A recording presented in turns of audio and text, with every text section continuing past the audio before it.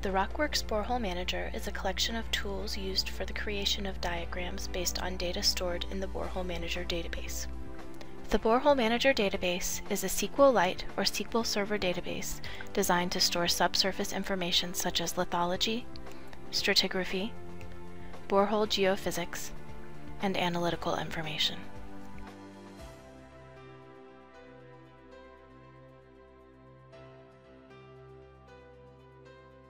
The Borehole Manager is composed of a borehole pane on the left side of the window that includes a list of boreholes within the current project. The buttons to the right of the borehole pane refer to various data tables in the Borehole Manager database. Select a borehole and a table to view data for the selected borehole.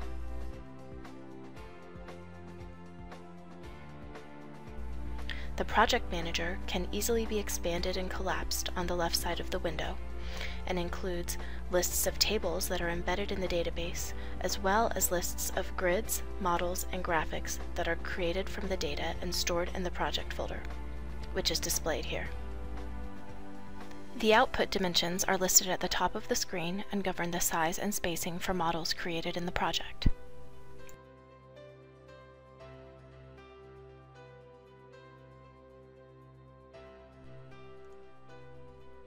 To create a borehole location map, go to Map, Borehole Locations.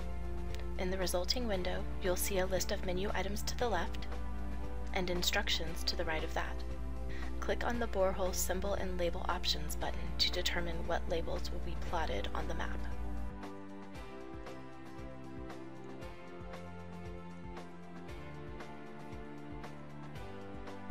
Click on the Process button, and a new tab will be added to the window displaying a map in the RockPlot 2D program. To change something about the map, make adjustments in the menu, and then click on the Process button to update the map.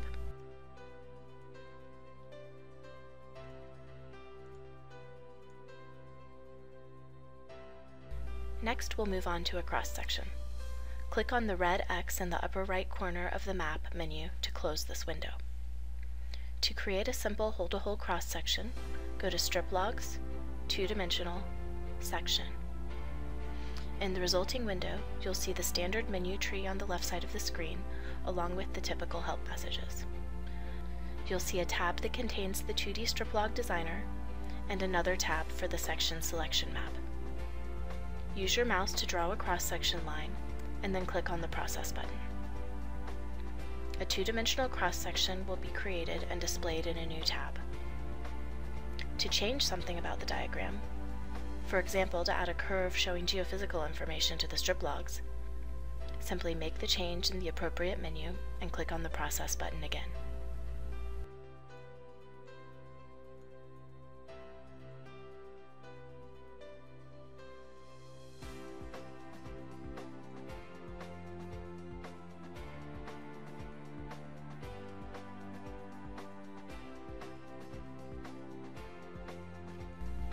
If you wish to view this cross-section later, simply save the image through the File menu. It can then be reopened through the Project Manager. Finally, I'll demonstrate the creation of a 3D block model through the iData menu. When creating a block model, you'll need to specify the type of data to use and the name of the model being created. I'll use the default modeling and display options and will click on the Process button to proceed. The resulting plume model will initially display as a pink block in the RockPlot 3D viewer. To better view the model, I'll right-click on the model in the RockPlot 3D data window and choose Options. Here I can experiment with various ISO levels and visualization schemes.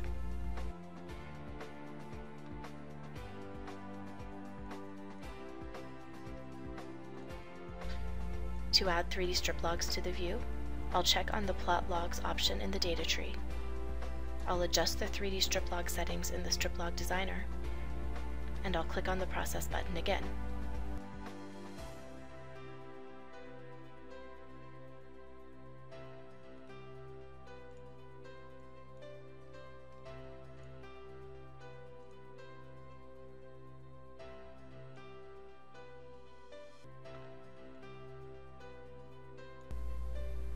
This 3D view can be saved as well, and reopened later through the project manager. Thanks for watching. For more information, see the Getting Started checklist and the Rockworks help files. You can find movies on strip logs, cross sections, and more in the How To section on the Rockware YouTube channel.